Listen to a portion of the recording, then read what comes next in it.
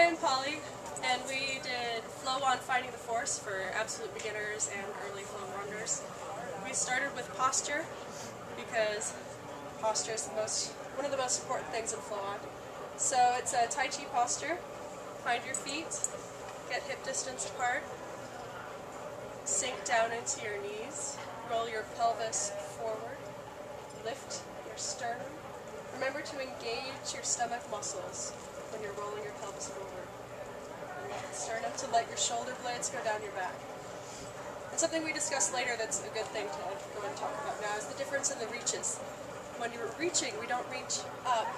We roll our shoulder down. Curve our arm up. So reaching this way instead of this way. So drill that reach.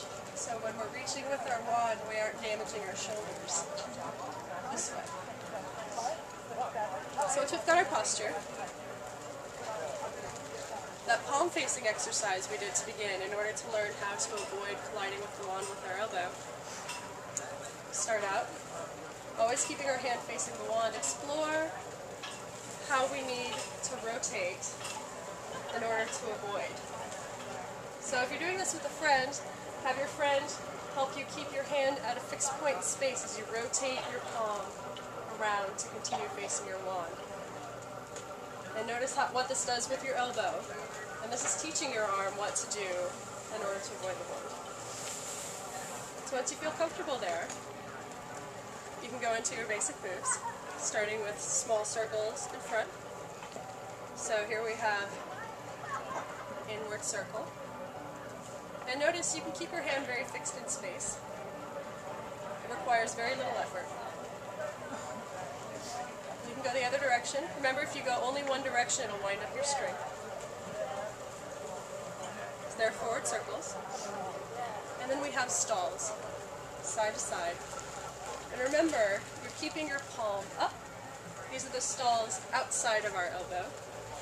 Remember, later we did stalls inside of our elbow. In order to do that, we're keeping our palm facing our belly with our middle finger pointing down. Wait. There we go.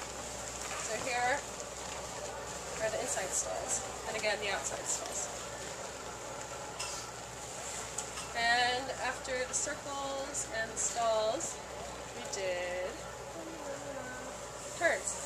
So, remember when you're doing your turns to let your hand fully extend and let the wand be straight in front of your sternum.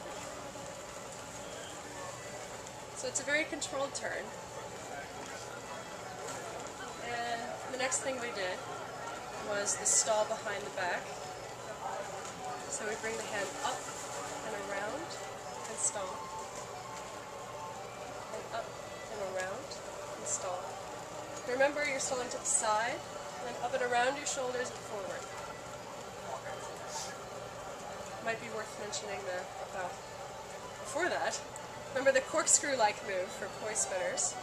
You can bring the wand up around your shoulders and down. And notice how important your posture is here. If you keep your shoulder blades down, you won't hit your shoulders. So watch yourself lift up.